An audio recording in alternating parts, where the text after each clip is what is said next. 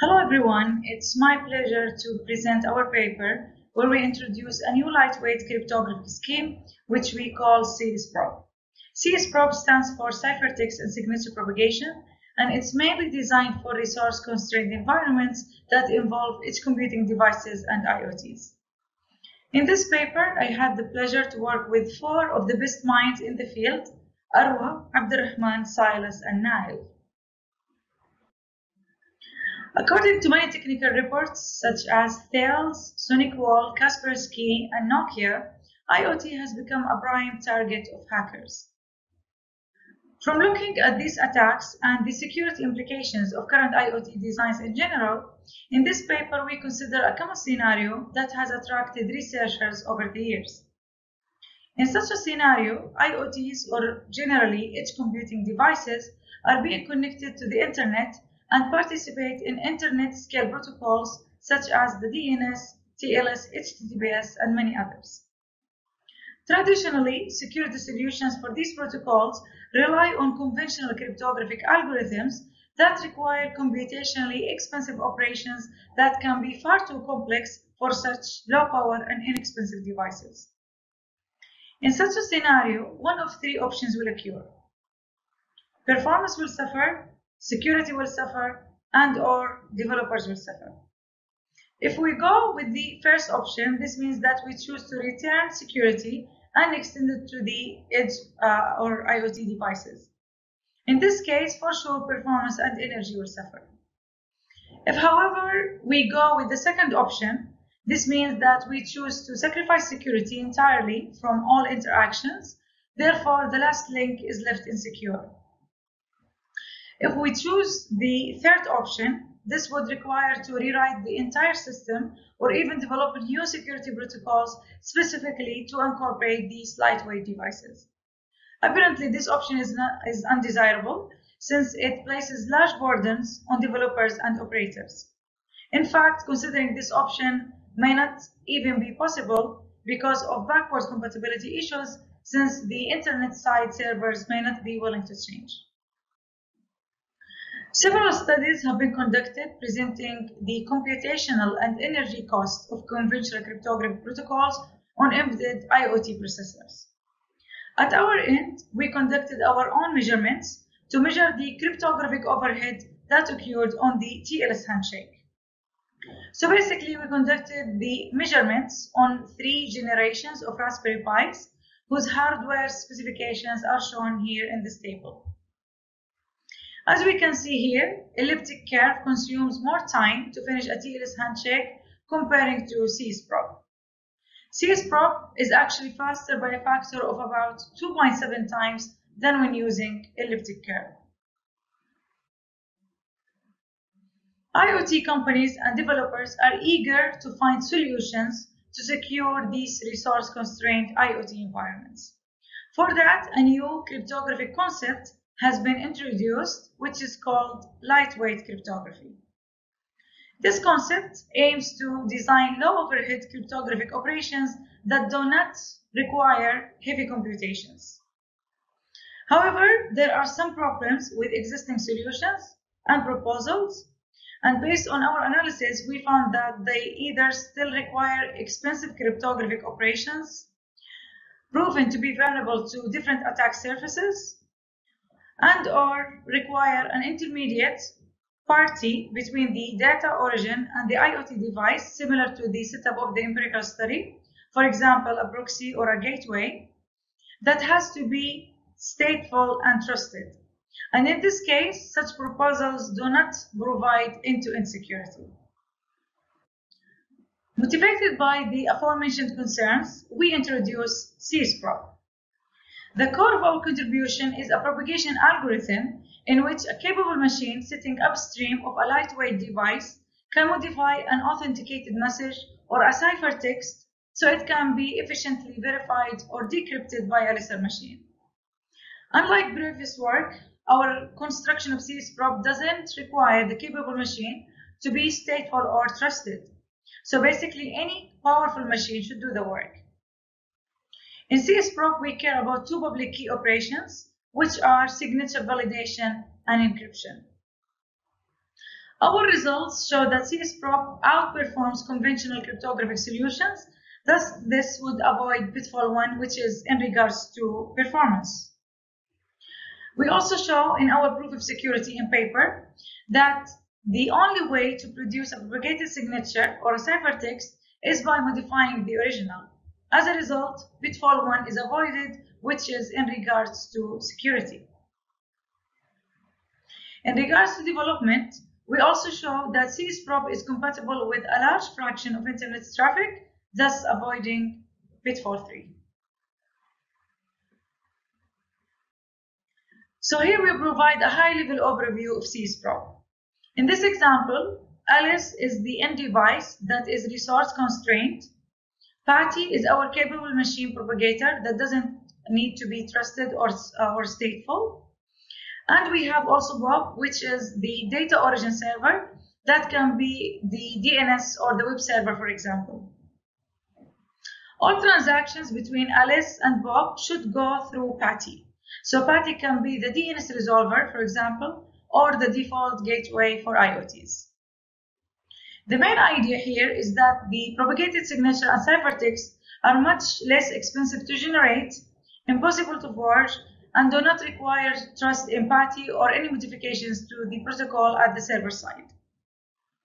For signature propagation, the origin server generates the original digital signature using its private key, then sends the original signature and its public key to Patty. In real-world implementations, Patty completely verifies the signature received by Bob, then forwards the data as plain text to Alice.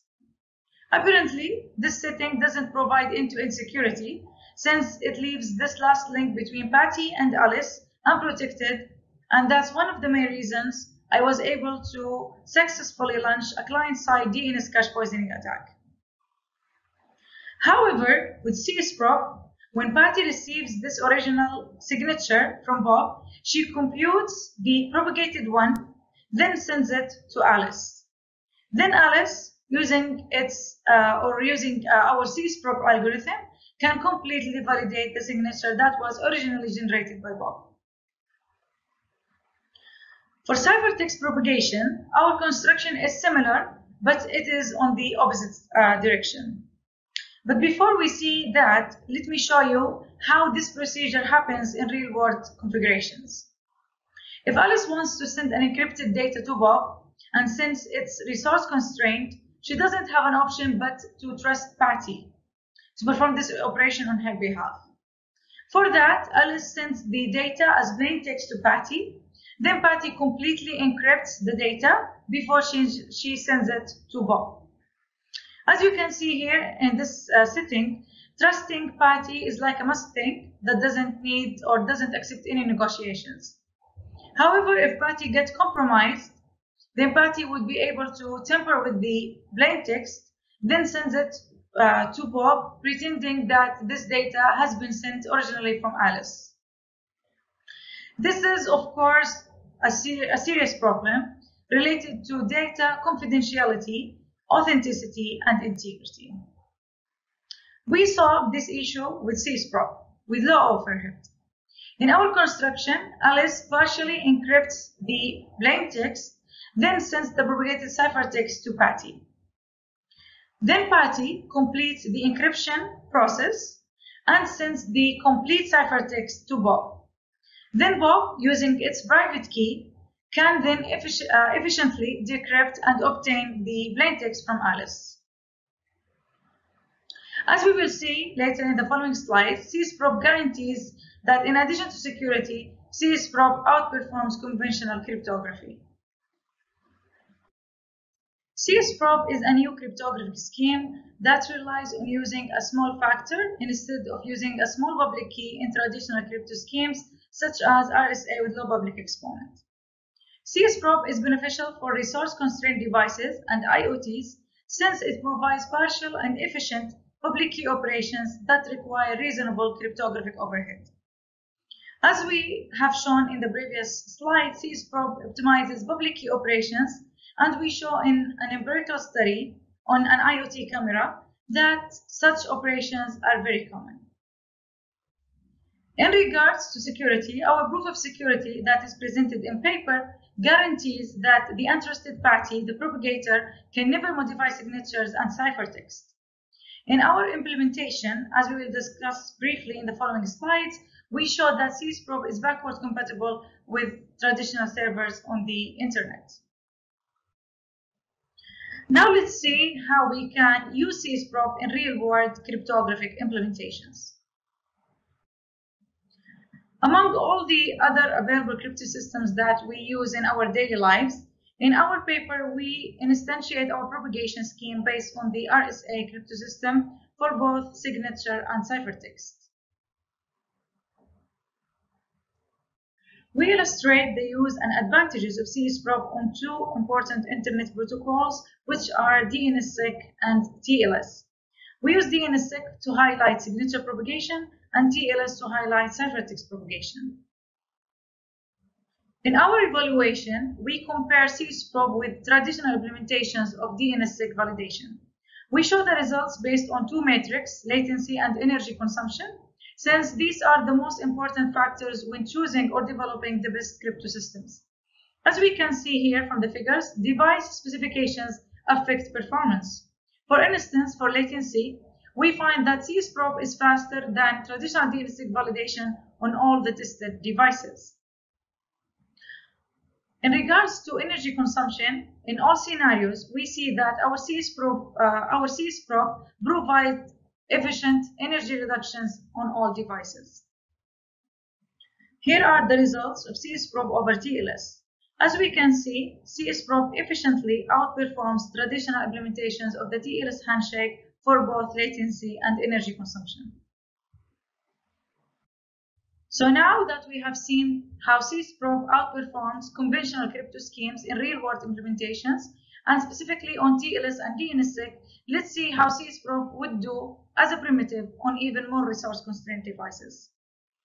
So on the same CSProp paper, we present a comprehensive measurement study on the performance of CSProp as a primitive on a specific type of IoT devices, which is microcontroller. For hardware, we select Arduino MKR-Wi-Fi 1010 as the test platform, since it meets the throughput and energy consumption requirements of current cryptographic primitives and schemes, including RSA.